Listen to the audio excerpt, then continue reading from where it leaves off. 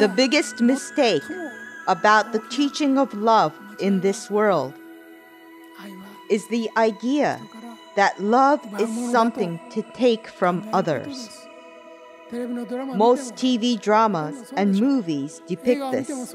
They focus on love between a man and a woman, or among a family, and the story depicts how one can gain more love from others.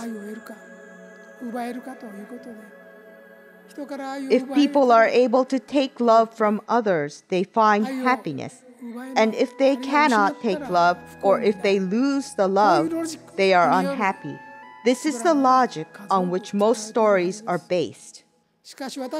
However, people must come in contact with religion and transcend this common sense. Love is not give and take. It is not like an exchange in economy in which you receive and then give to others. It is nothing like this. I have been teaching from the beginning that love is something you give.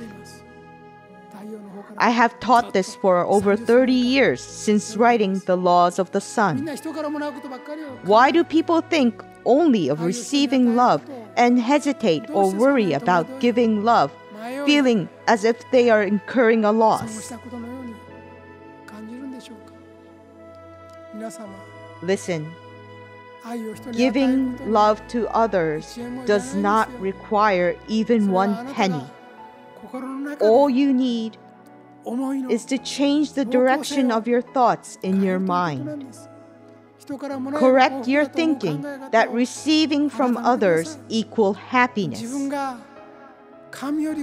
Please know that you are in existence living with God's love residing in you. You are already given everything from God. I would like you to stop trying to live of your own accord and instead understand that you are being given life. Unless you realize that you are being given life in this way, you will not be able to come to the point where you can think of giving love. It is because you know you are given life that gratitude wells up from within. The understanding of being given life nurtures the wish to give something in return. Since you are allowed to live, you should think about what you can do for the people who are suffering, are in trouble, and are weakened. Everyone's age, gender, job, salary, and social status are different. However, there must be something you can do in your position, in your own name, despite these differences. You can light up your own family. Regarding this, each one of you has much more potential than I do.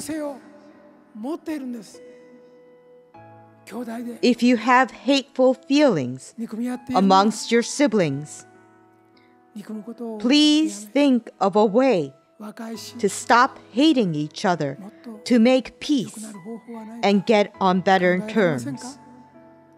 If you are quarreling between husband and wife and are suffering, do not just think about what you cannot get from him or her, but recall the countless times you were given love by your other half.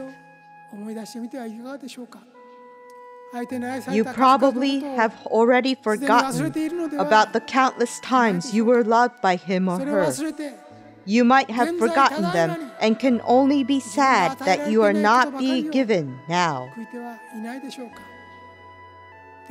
So when you learn that you have been given a great amount, You must realize that you are also a being that can give to others.